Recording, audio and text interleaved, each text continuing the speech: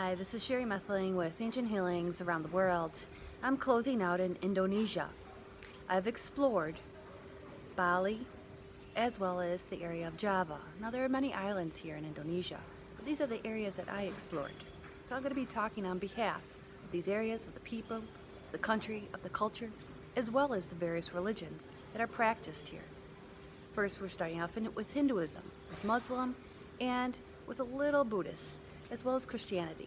But overall, the main focus with religion is Hinduism and Muslims. These people, all in all, through and through, very spiritual, praying early in the morning, whether you're Muslim or Hindu. Could be at 4 in the morning, could be at 6 in the morning. They pray, they give offerings, they burn incense. Very connected in their heart space, to their higher self, to source, to God, to the divine. So, besides that, let's see, the country is hot and humid. That's irrelevant.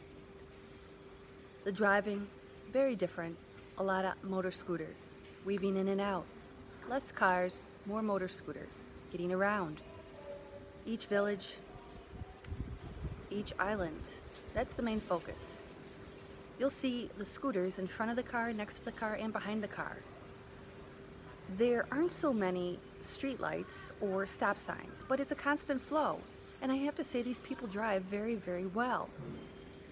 I've never seen vehicles get closer to one another than here in Indonesia, weaving in and out, and they'll beep a little bit, a lot of passing going on these small streets throughout Indonesia. The people are very friendly, and they not only love Americans, but they welcome a lot of people all around the world as well. I only speak on behalf of an American because I was born and raised in America. So these are my experiences, my interactions. All they want to do is befriend us, help us. It's interesting because along my travel, a lot of people will ask me, do you travel alone? A lot of people are asking me this question here in Indonesia, more so than in Europe. And I say, yes, I'm traveling alone. They feel that I'm brave. I'm brave. I say, I live and believe that every country, culture, people, religion are good. I believe in the good in the world, the good in the people. I stay focused there. And that is what becomes my reality. Moving forward into this video is our fears create our reality. They block us. I'll give you an example. As I mentioned in another video, at one of the Hindu temples here in Indonesia, I was sitting down with an Indonesian young man, and his fear was about if he went to America or when he got accepted into America, because he's having a hard time getting into America with his visa, even though his uncle's there. He's supposed to move to New York. But the bottom line is he has a fear of being attacked by Americans, the people. He's Muslim. Is everything that we're fed about different people, countries, and cultures, religions, true? Well, I'm experiencing these people firsthand, one-on-one.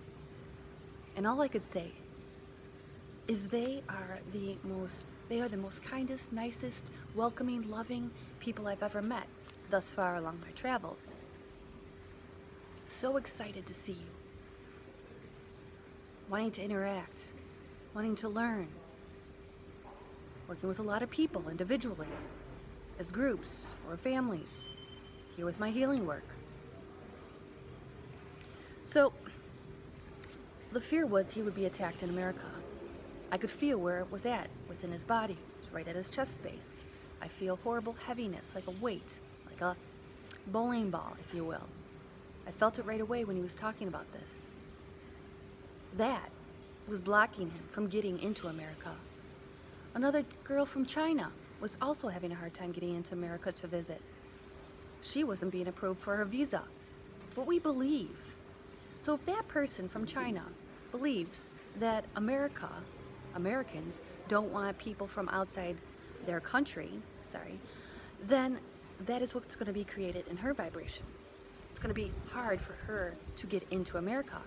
If she has no beliefs or attachments or thoughts around it is hard to get into America, Then, guess what? It will be easy to get approved for her visa. As I stay focused on all the good in the world, good people, religions, country, cultures, everything, I stay focused there. My video on bullseye life, bullseye focus. I stay focused on what I want to create, not what I don't want to create. And every time I notice a fear might come in, a worry, an uncertainty, a doubt, whatever that is, I feel it coming in. And then right away, boom, blow it up. And I transition to what I want to create, not what I don't want to create. So be conscious of what you're creating all the time. Your fears are stopping you, are blocking you from getting where you want to go.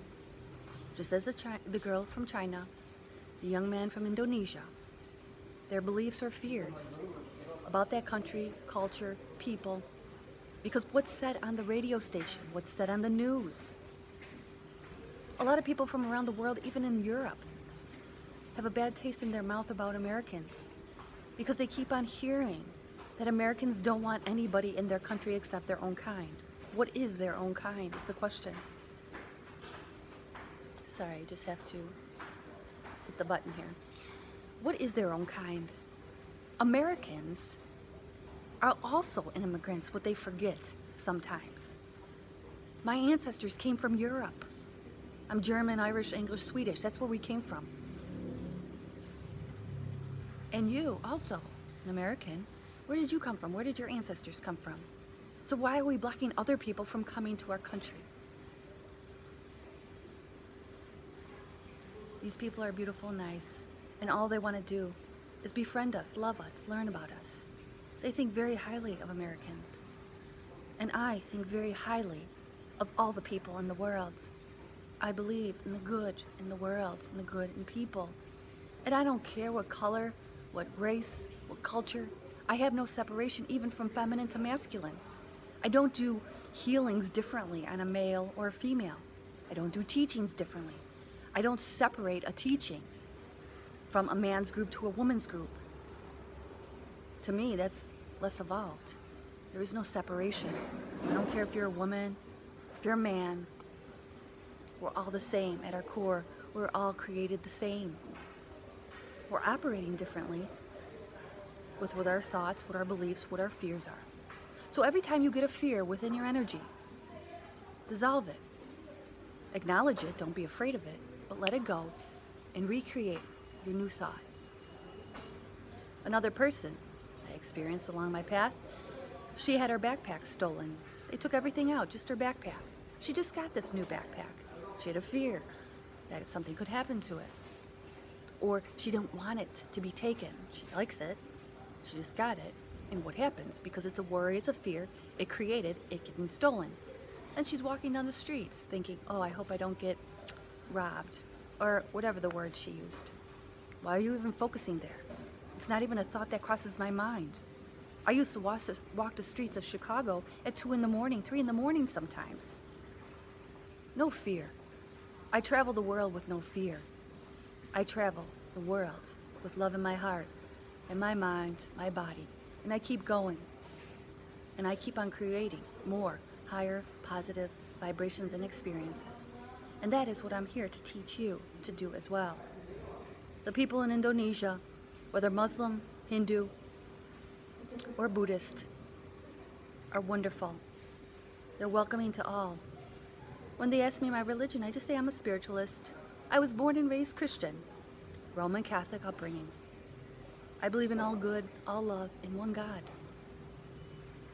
And that one God and that one love connects all of us. So that's what I'm here to talk on today.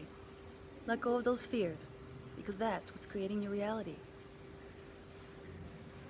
And the people in Indonesia, in these religions, are nothing but beautiful, kind, loving, accepting at their core, as are you. At your truth and at your core, you are pure love and pure light.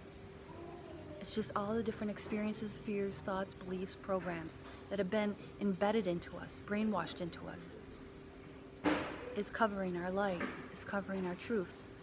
Don't listen to everything you see or read or hear, because it's not always truth. You need to see beyond the illusion and look for the truth. You look for the truth and you'll start finding the truth more and more. You'll be attracting higher and higher vibrations to you. You stay focused there, and that's all you see, and that's all that will come into your vibration, your energy, and your life. Signing out, that's Sherry Methling with Ancient Healings Around the World.